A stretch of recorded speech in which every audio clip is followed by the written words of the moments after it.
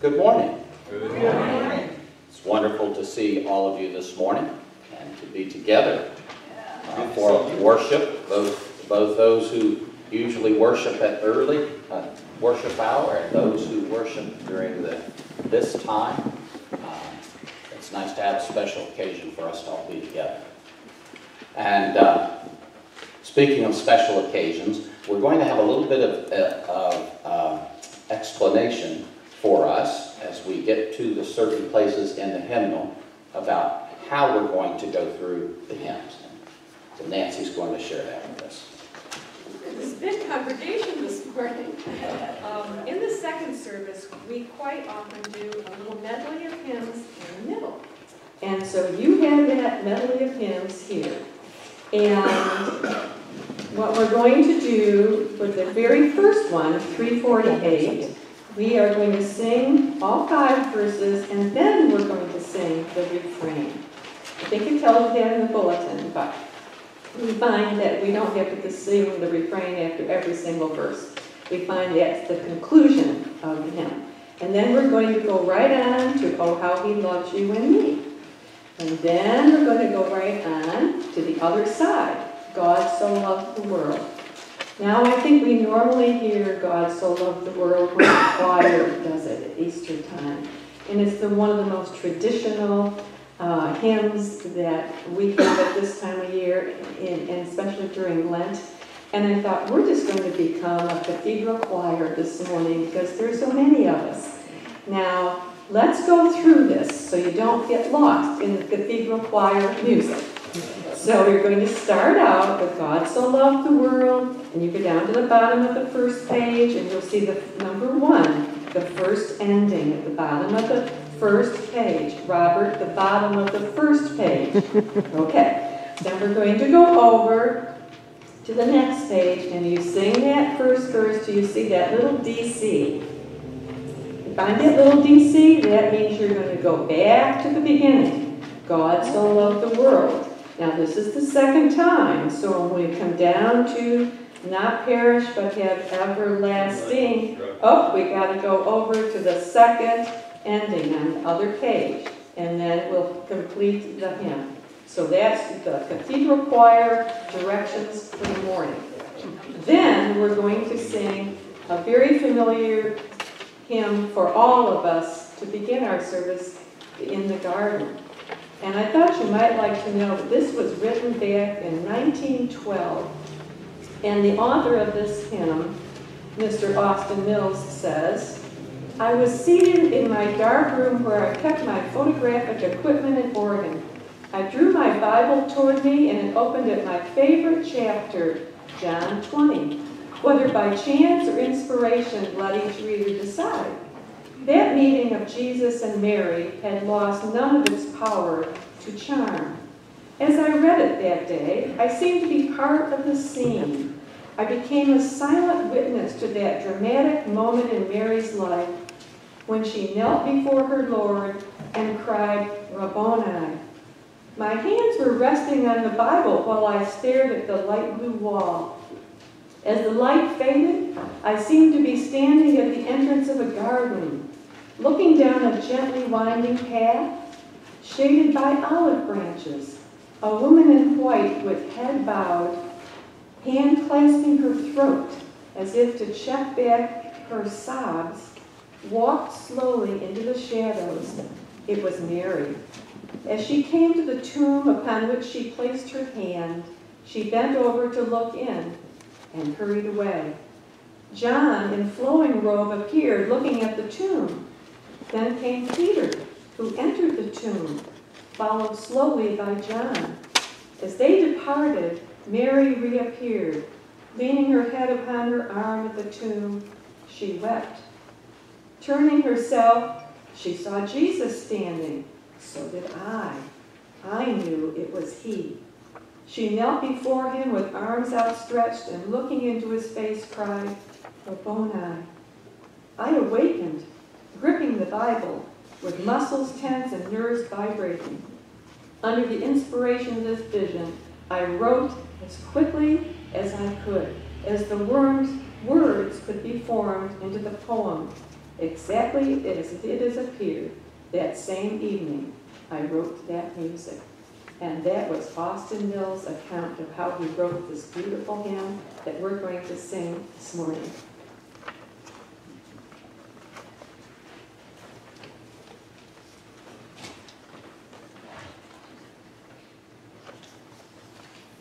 Please join with me in prayer.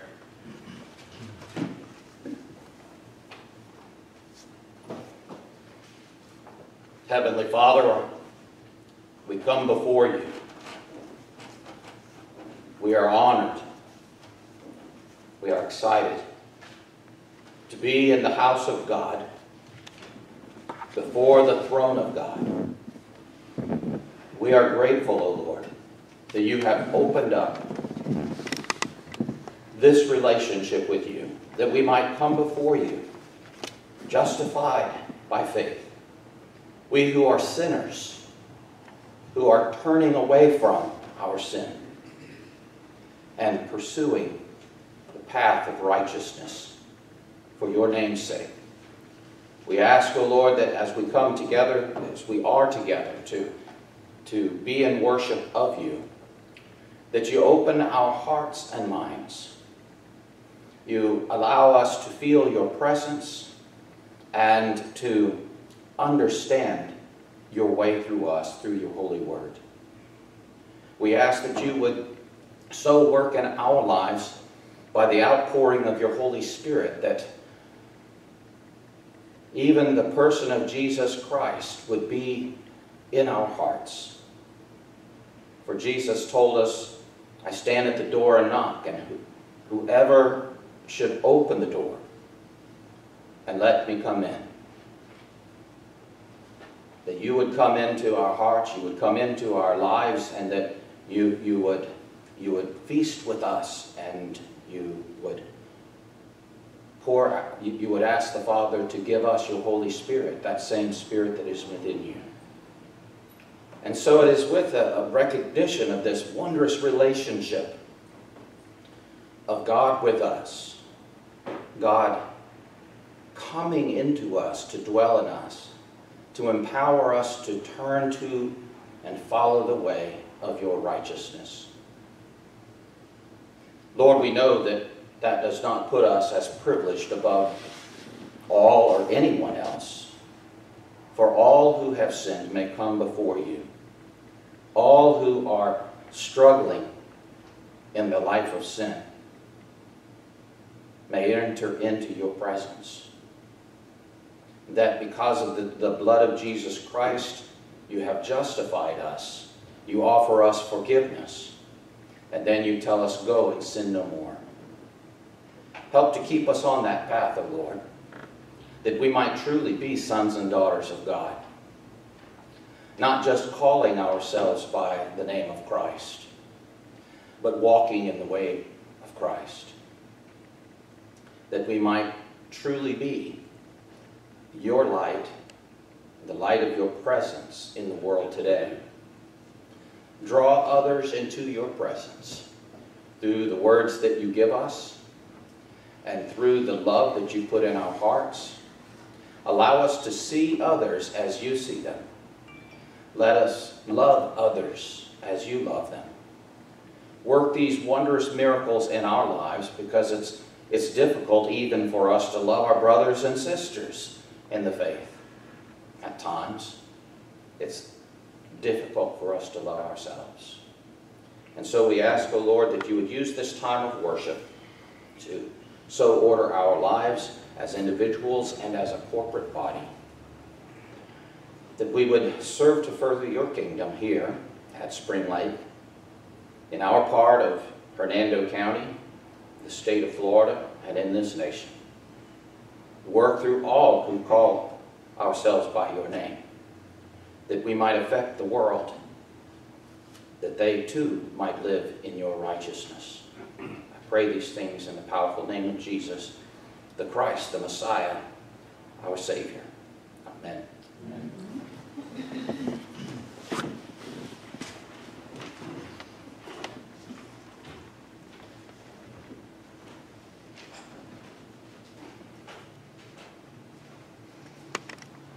I'm reading this morning from John 8, verses 1 through 12.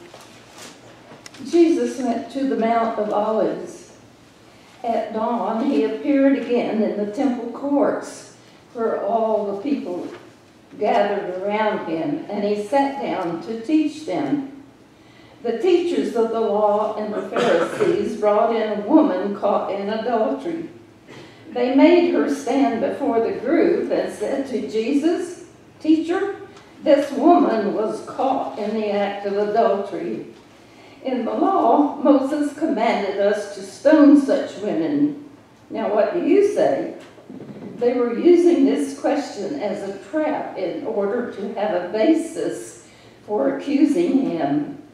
But Jesus bent down and started to write on the ground with his finger. When they kept on questioning him, he straightened up and said to them, "Let any one of you who is without sin be the first to throw a stone at her." Again, he stooped down and wrote on the ground. At this, those who heard began to go away, one at a time. The older ones first, until only Jesus was left with the woman still standing there. Jesus straightened up and asked her, "Woman, where are they? Has no one condemned you?" "No one, sir," she said. "Then neither do I condemn you," Jesus declared. "Go now and leave your life of sin." When Jesus spoke again to the people, he said, "I am the light of the world. Whoever follows me will never walk in darkness, but will have the light of life."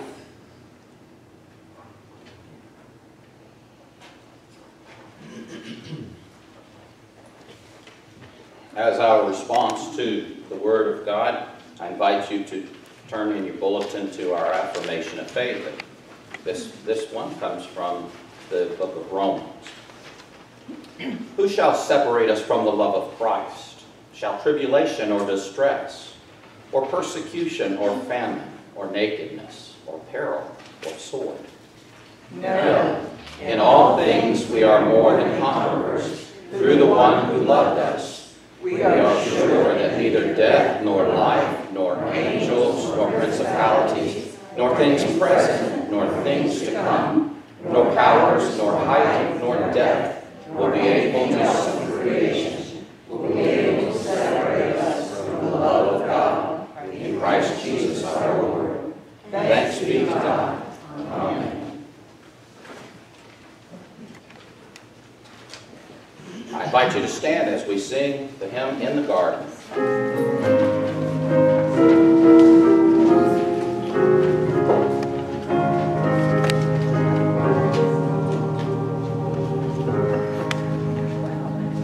I come to the garden alone, where the dew is still on the roses, and the voice I hear calling on my ear, the Son of God discloses, and he walks with me, and he talks with me, and he tells me I am his own.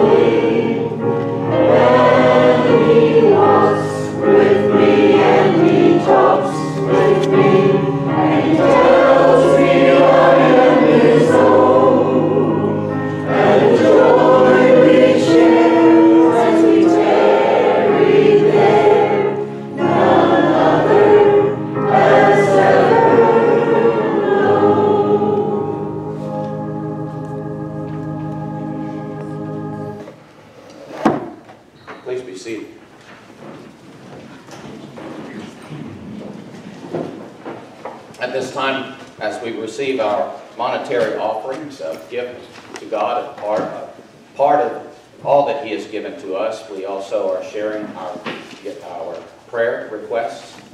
And so you may please give those to the ushers as they pass the plate around. Pass those to the end of the aisle and just put it into their hands.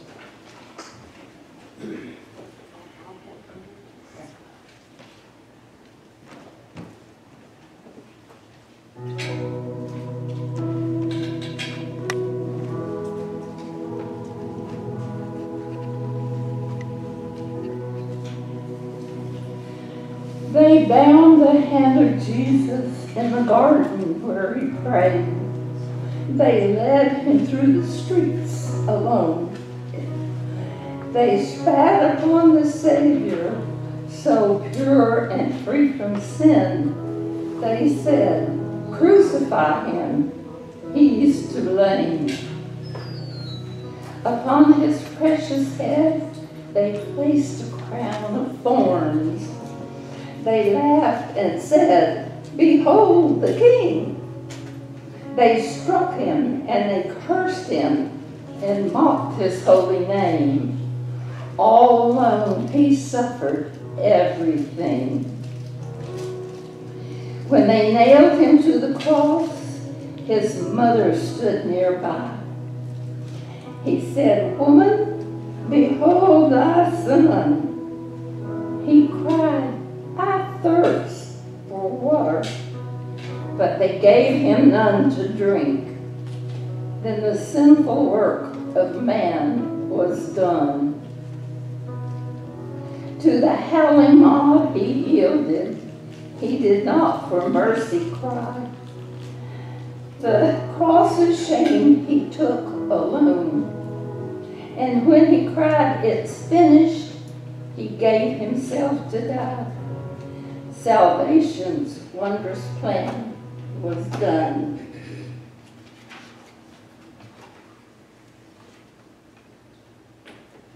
He could have called 10,000 angels to destroy the world and set Him free.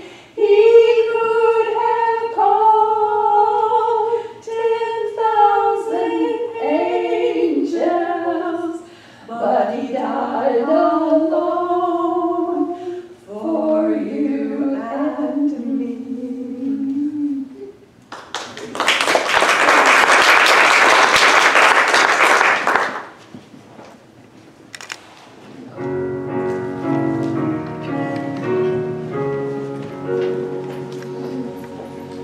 Praise God from whom all blessings flow. Praise Him, all creatures here below. Praise Him above the heavenly hosts.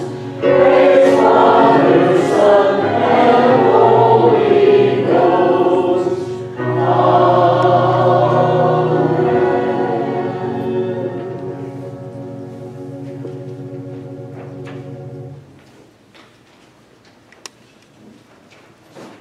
Please be seated.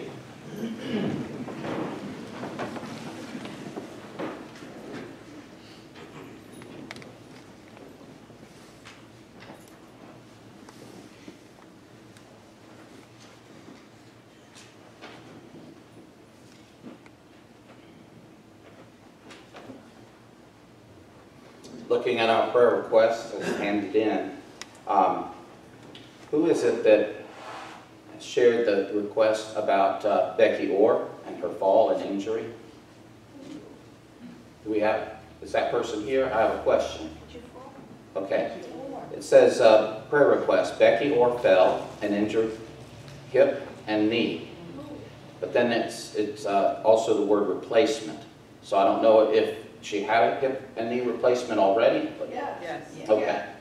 I think Charlotte might have written that. Okay, okay. So Charlotte, you've made the request for prayer for Becky Orr because she had a fall and she injured herself where she had hip and knee replacement. But she didn't have to go to the the hospital, she went back to the Grand, to her apartment. Okay, So they're watching her. okay. All right, so it wasn't a hospital visit, but the concern is for where she had had previous surgery. And so we'll keep her in our prayers. She's at the Grand. Please give her a phone call, send her cards, and let that, your reaching out be a blessing to her.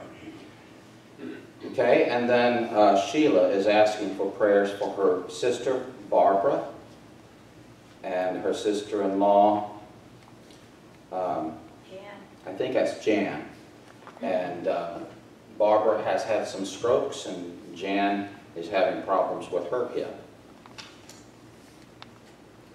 Then Linda Buffa is going to be having some hand surgery on Thursday, and she's asking our prayers for guidance for the doctors and for the Lord to use the God-given healing process and even to provide miracles as needed. So, and then there's one more prayer request for local government leaders.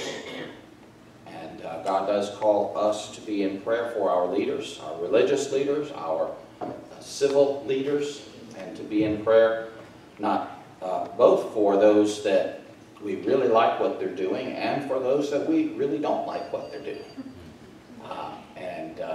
That because our immediate desire needs to be that they would seek the will of God and strive to do the will of God.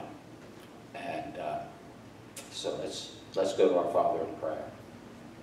Father, as we have lifted up these requests orally, out loud, we also lift up to you requests that are on our minds, that you can see what is in our minds and hear and know what is in our hearts. And you minister to us. You minister to those for whom we pray. We also lift up our prayer that all of those for whom we are praying would seek not only your presence in their time of difficulty, but they would seek also your instruction, that they might follow in your way. We thank you, Lord, for this gift of prayer. And we ask that you call us to prayer many times each day, that we might be blessed in knowing your presence in such a wonderful way. We give you thanks in the name of Jesus Christ, our Lord. Amen.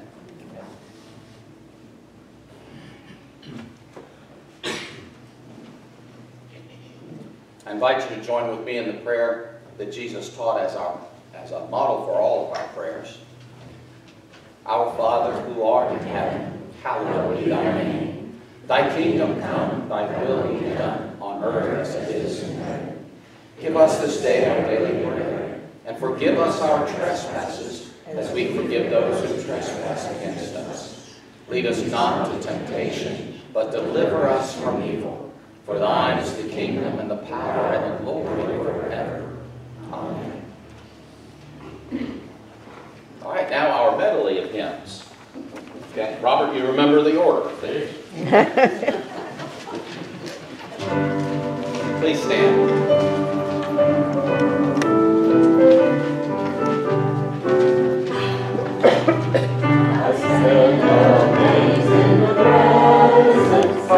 Jesus the Nazarene, and wonder how he could love me, a sinner condemned unclean.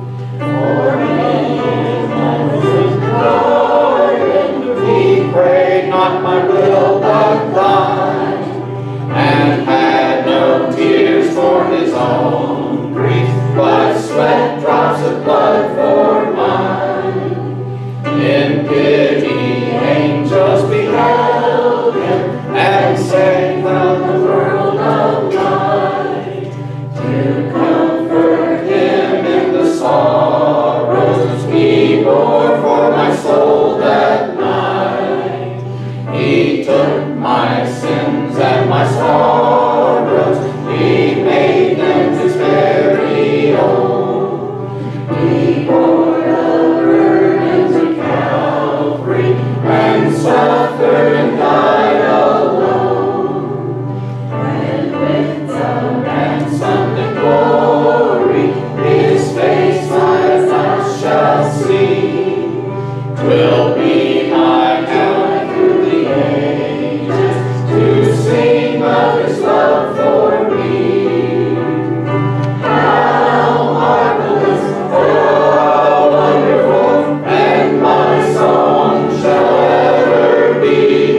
How marvelous, oh how wonderful is my Savior's love for me.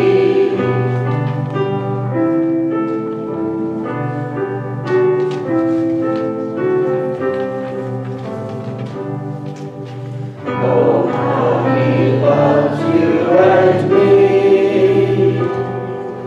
Oh, how He loves you and me. He gave His life, what more could He give? Oh, how He loves you. Oh, how He loves me. Oh, how He loves you and me. Jesus to Calvary did go, His love for sinners to show. What He did there brought hope from despair. Oh, how He loves you. Oh, how He loves me. Oh, how He loves you and me.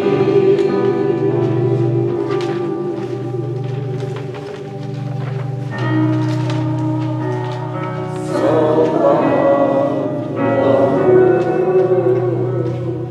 God so loved the world, He gave His only begotten Son, that whosoever believeth in Him should not perish, should not perish, but have everlasting life. For God sent His Son into the world to condemn the world. God sent forth His Son into the world to condemn the world. But that the world through Him might be saved. At the beginning.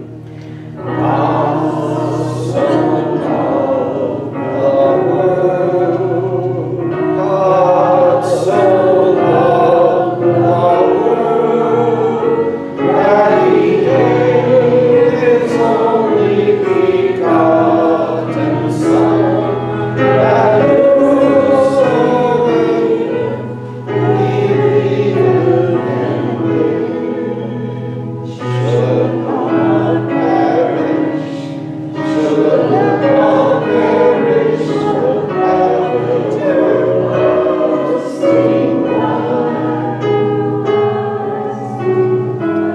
Everlasting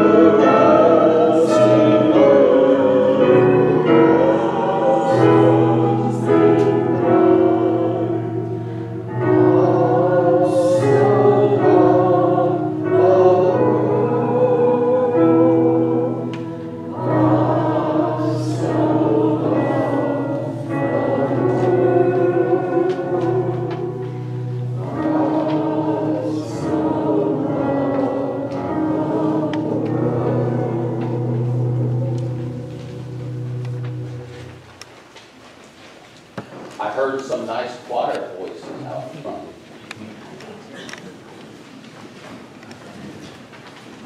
So, Robert, my trick that I do when I'm not sure what the roadmap is, as I wait to hear what everybody else says. And then, Follow. and Right or then, wrong, we just follow along.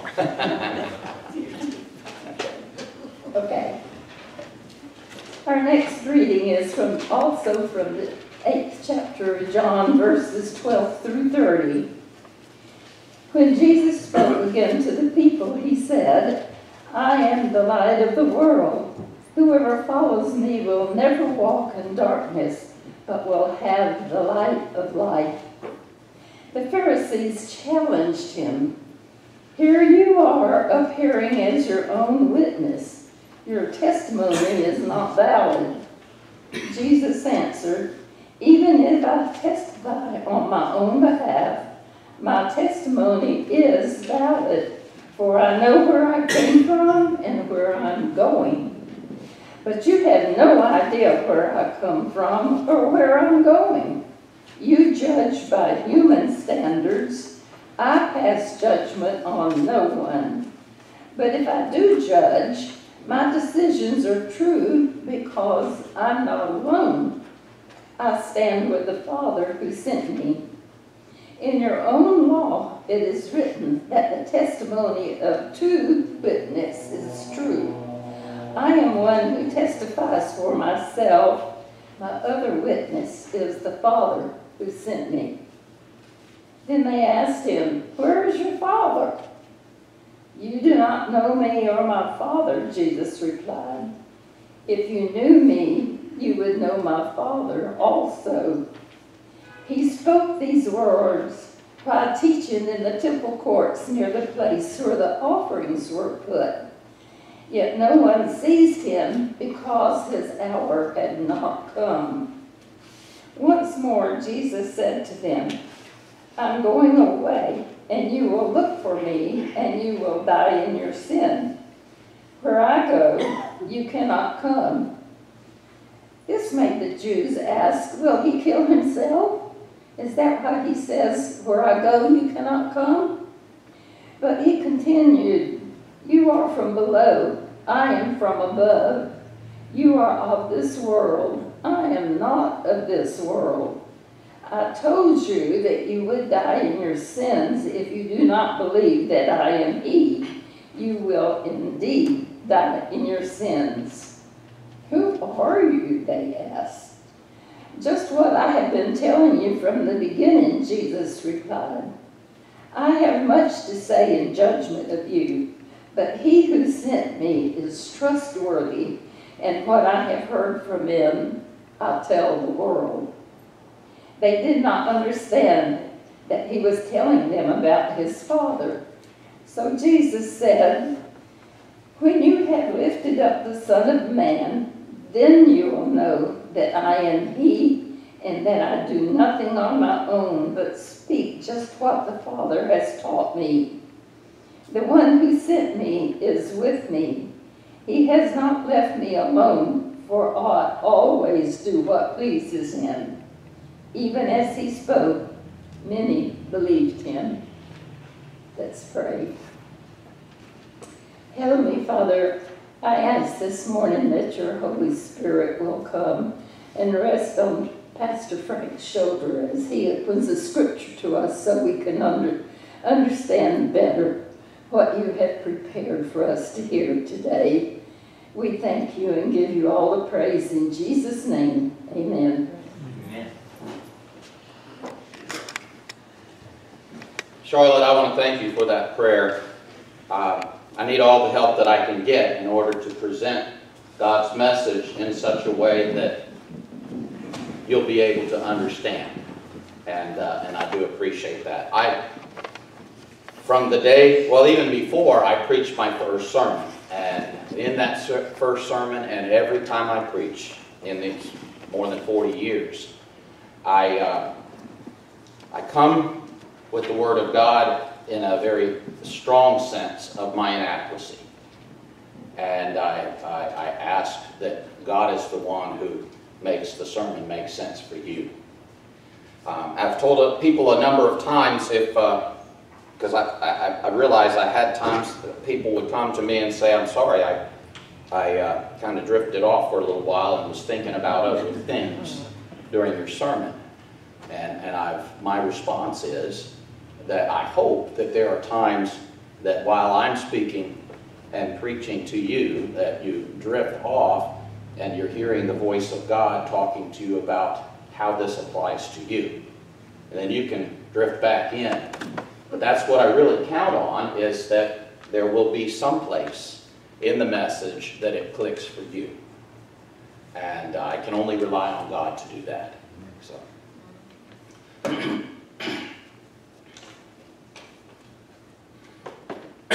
Where does light come from?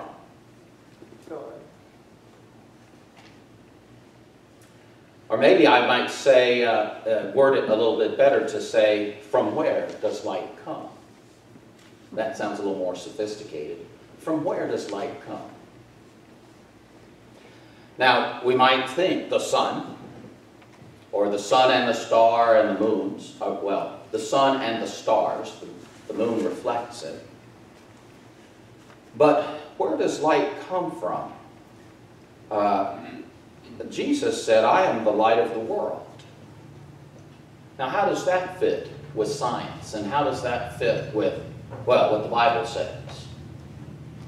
I've mentioned before that God creates the sun and the moon and all of the stars of the heavens pretty far into the creation, pretty late in that week.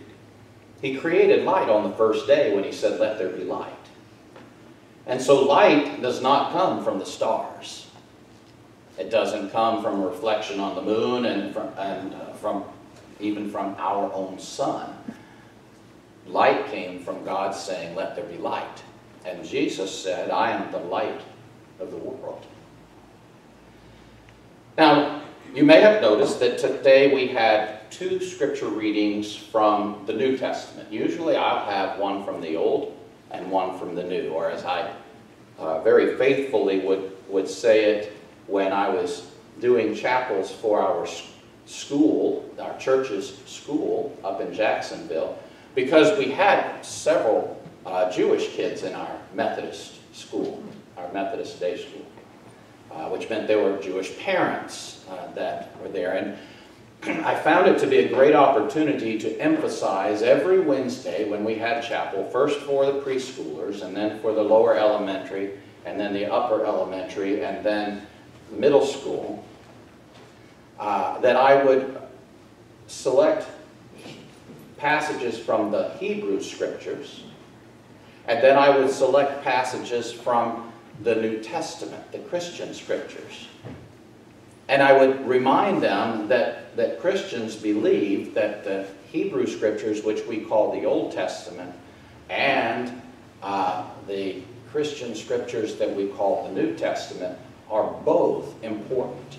And those 2 passages would have a link from the Old and from the New. Sometimes it would be, I would be telling a story, and this is what we learned through David the shepherd, or David the king. And then I would say, and then this is what Jesus taught to his disciples, and it would be saying the same thing. So whether from the prophets or from the law, whether from the Gospels or from the letters to the churches, I would show that correlation, that they're both together. While I was in seminary, one of our professors pointed out to us a response to the question of how is it that nations that had been Christian nations, like Germany, that had the church for so many years, and like Italy for a while, would turn and do such atrocities that took place leading into and during World War II. And it was stated to us that historians recognized that the church had long stopped teaching from the Old Testament. And for a long time they had stopped teaching from the Old Testament and were focusing really only on the Gospels and writings from the New Testament. And so it was easy to fool people about what was God's will when they didn't have that context. Well, today I'm preaching from 2 sections of the Gospel of John. But don't worry, next week I'll focus a little bit more on Old Testament. But at any rate, here we go. The first reading was about an event that took place, a very personable event, where while Jesus was speaking to everyone there in the temple courtyard, Jesus had been there the day before and had gone, and he came back and appeared in the temple courts early in the morning and sat down to teach, and the people gathered around him. And the teachers of the law and the Pharisees, now it's worded that way. I recently came to a good explanation about that. I have said before that a main difference between the Sadducees and the Pharisees were that the Pharisees did believe that there would be a resurrection of the dead, and the Sadducees did not believe that there would be a resurrection of the dead. And so when Christ was raised from the dead, that they were sad, you see. Well, my favorite pastor and preacher taught me that, and so I can know that distinction. The Sadducees were sad, you see, because that Jesus proved that there would be a resurrection from the dead. Unless they had the same guy. Unless they had the same guy. Yeah. I find that preachers like to pass on old jokes over and over and over again. But at first I didn't know it was a joke until everybody laughed. But at any rate, but they're called the teachers of law, and something that I recently saw pointed out was that the Sadducees really focused entirely on the laws of Moses. And the Pharisees took as their authority the laws of Moses and the writings of the prophets. And so that makes a difference. So here we're saying, seeing the words that it was the teachers of the law and the Pharisees, both Sadducees and Pharisees, brought to Jesus a woman who was caught in adultery. And they made her stand before the group and said to Jesus, "Teacher, this woman was caught in the act of adultery. In the law of Moses, Moses commanded us to stone such women." Now, I think it's appropriate to point out, it wasn't Moses commanding. It was the law that God had given. And it was God's command. But you see how so often bureaucrats will quote others and will take on the authority of other people to boost their own authority. And often Jesus does point out that that's not from Moses, that's from God. And he'll also point out you're using that in the wrong way. But at any rate, it's a little bit different way that he points out here.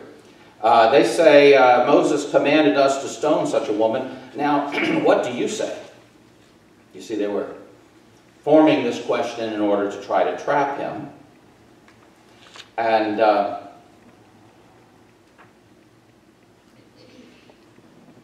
what we see taking place next is that, yes, God is the one who determines what is sin, and God is the one who judges and brings about the punishment of sin or for sin. But Jesus is pointing out that God is also the one who can offer us a way out of our sin and a way for forgiveness of our sin. Jesus bent down and started to write on the ground with his fingers. A little bit later, they insist on a response, and he responds and then gets down and writes a little bit more on the ground. I would love to know what Jesus was writing. Yeah. I've heard some speculation. Well, he may have written this, he may have written that, and I thought, well, he may have written all kinds of things. I mean, he could have even written in the sand, "I love Frank." You know? But I'll probably ask him when I get to heaven, what was it that you were writing? But what took place was he's just kind of messing around and not paying attention to their trap. And you'll remember he says, let any one of you who is without sin be the first to throw the stone at her. And he just goes back to doing something else. I think it was just his way of saying, you know, you're just not as important as you think you are. I'm going to doodle for a little while. And That's a good answer. Jesus could have thrown the stone. He was the only one there that was without sin. He could have picked it up. I've often pictured Jesus picking up the stone. When none of them would, Jesus picking up the stone and going, just dropping it to show that. But he didn't do that. I just picture it that way.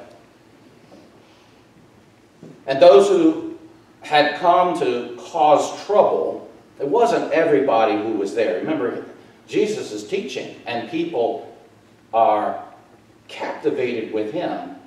And temporarily, the Sadducees and Pharisees take away that attention and distract. But the majority of the people are still sitting there as these who are the accusers, those who had set the trap, one by one start leaving, starting with the oldest. I think the oldest were also the wisest. And so they more quickly got it. Yes, I've struggled with sin all my life. I mean, these are teachers of the law. These are teachers of the law and the prophets. These are those who are striving to know God's word and to disseminate that to the people of God. And we struggle with what to say and how to say it. And I'm confident that they did too. We also struggle with thinking we know everything. And it's obvious that they did too. But starting with the oldest, and then it went down to every single one that had accused the woman who had brought her to set a trap for Jesus, were gone. And Jesus said, "Woman, where are they? Has no one condemned you?" And she said, "No one, sir." And so Jesus said, "Neither do I condemn you." You see, right there, Jesus was acknowledging that he could, because he was the one without sin. He could have thrown the first stone. You see, he was God with us. And what this message is for us, it's not about the woman. And it's not really about me. It's not what I get out of it. It's what about me. It's what I get out of it about God. I just recently, I can't remember the source right now, but it was like within this week, I heard the point that the Hebrew scriptures, it was on Christian radio, that the Hebrews' mindset is when they read the scriptures and say, what does this tell me about God? The Western mind, that's us, when we, particularly in the United States, when we read the scriptures, we think about it from the perspective of, what does this tell me about me? And I thought, that's where I am most of the time. And then as I really study more, then it's like, and it's telling me this about God. And it's telling me this about God. But Jesus was letting us know that it is God who condemns. And then that reminded me that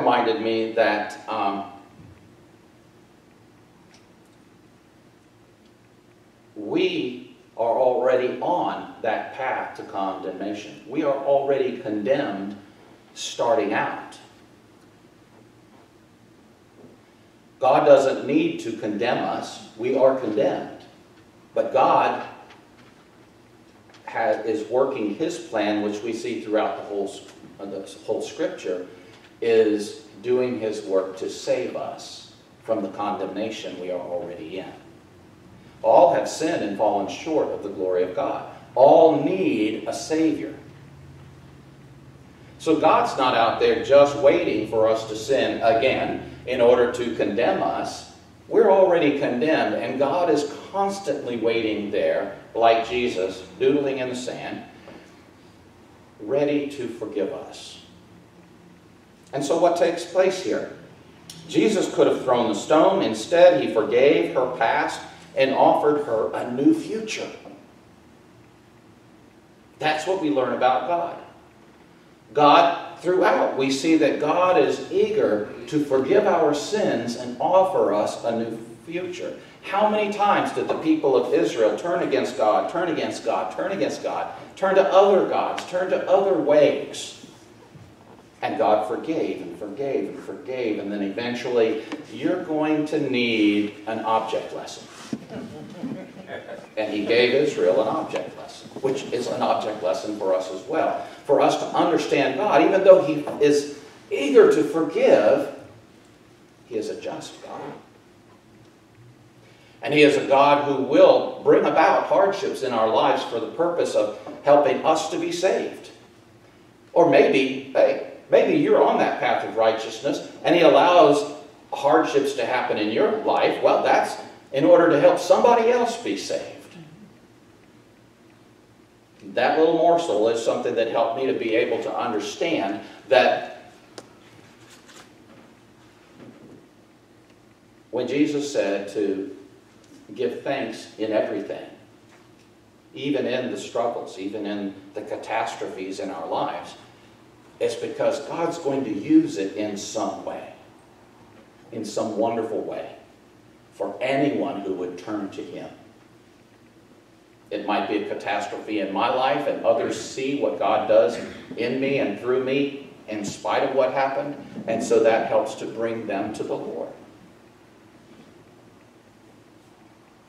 Jesus could have thrown the first stone. Instead, he forgave her past and offered her a future. Because when he said to her, "Neither do I condemn you," he then said, "Go now and leave your life of sin." This isn't the first time, and it's not the last time. It's not just, you are forgiven. Yoo-hoo! Go on living. You know? In fact, the left in our society, the leftists in our churches, will say that no one will be condemned. God is so much about love that everyone is going to be saved regardless. Everyone is given forgiveness in the end, and everyone goes to heaven. All dogs go to heaven. Remember hearing about that movie? Every once in a while when we're having family conversations, my daughters will remind me that I didn't let them go see All Dogs Go to Heaven. I should have gone to see it myself. I didn't want to see the movie. I thought it was going to be stupid. I've never seen it. But I figured that it might give the impression that if all dogs go to heaven, all people go to heaven. But we don't all go to heaven. Truth is, theologically, John Wesley would have said, well, yeah, of course all the dogs are going to go to heaven. I'm going to see my horses, the ones that carried me all over England and then died, and then I got another one and died. They're going to be there. But you see, they're not struggling with this thing of sin. But we are. So the leftists say that no one will be condemned. All will be forgiven, regardless. But Jesus said, "Neither do I condemn you. Now go and leave your sin, your life of sin." She and we are already on that path where we are condemned, and until we are forgiven and leave our life of sin. Now, immediately after these events, we see it just jumps right into verse 12. When Jesus spoke again to the people, he said, "I am the light of the world. Whoever follows me will never walk in darkness, but will have the light of life." Leave your life of sin. Leave behind darkness. Then Jesus goes on to say, I know where I came from and where I'm going, but you have no idea where I come from or where I'm going. You know what? Jesus had gotten himself out of that trap that they were setting. And he had shown everybody that they were way off the mark. And then he brings it up again on the next day, the next morning. He says, I stand with the Father who sent me. So Jesus is pointing out, yes, you don't know who I am and you don't know where I'm going, but I know who I am. I know where I'm going. And it's the Father who sent me. So they say, where is your Father? See, they don't understand. They don't get it. They don't know what's going on with this. And Jesus tells them in verse 21, I am going away, and you will look for me, and you will die in your sin.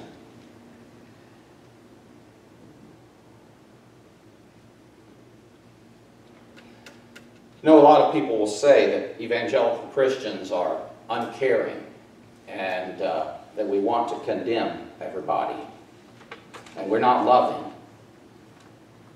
But we see again and again that Jesus says things like this. You will look for me and you will die in your sin. You see, those who deny the way of God are remaining on the path of eternal death, separation from God. Jesus is helping them to know and lets us know about God, that Jesus carries the authority of the Almighty God. And he has, in that authority, the power to forgive us of our sins. And he will forgive you, and he will forgive you, and he will forgive you, and he will forgive you as you struggle. As long as you keep turning to him and asking for his help. And as long as you begin leaving behind your sin. Leaving it behind. Leave behind the life of sin.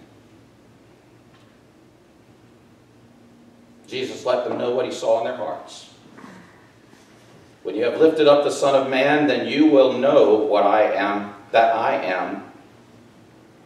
and that let me say that again. When you have lifted up the Son of Man, then you will know that I am he,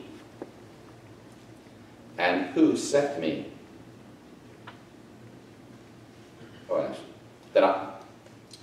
Let's try a third time. When you have lifted up the Son of Man, then you will know that I am he, and that I do nothing on my own, but speak just what the Father has taught me. The one who sent me is with me. He has not left me alone, for I always do what pleases him. And even as Jesus spoke, many believed in him. Amen.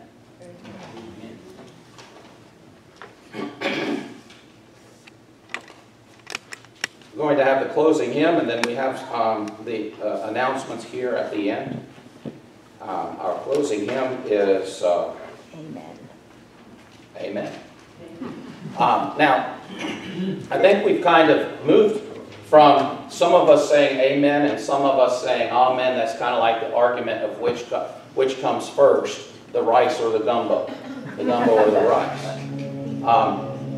But I like this idea, and maybe you'll do it with me. We'll start with amen and be kind of high church with amen. And then when we do it the second time, then we'll switch over to amen and be country church. Okay? All right? Let's go. Amen. Amen. Amen. Amen.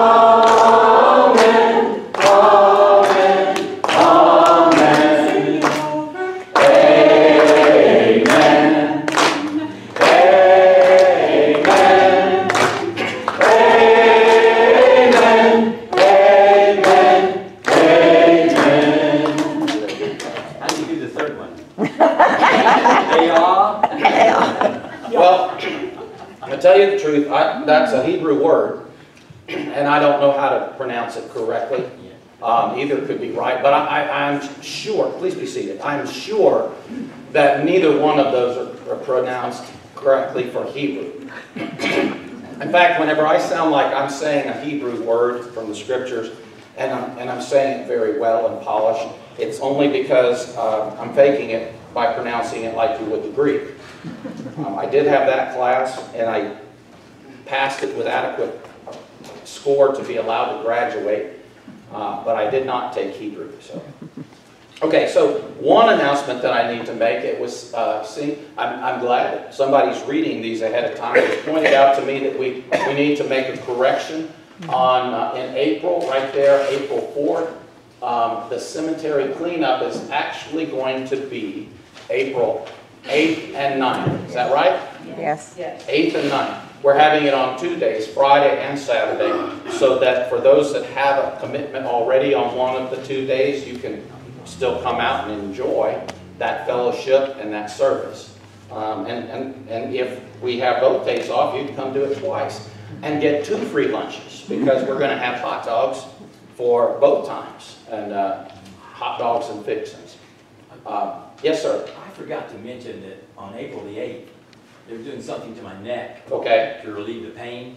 And so that's I going won't to... be the pain in the neck anymore. Oh, you won't be the pain in the neck anymore, okay? So that might mean that you won't be working with us on Friday and Saturday.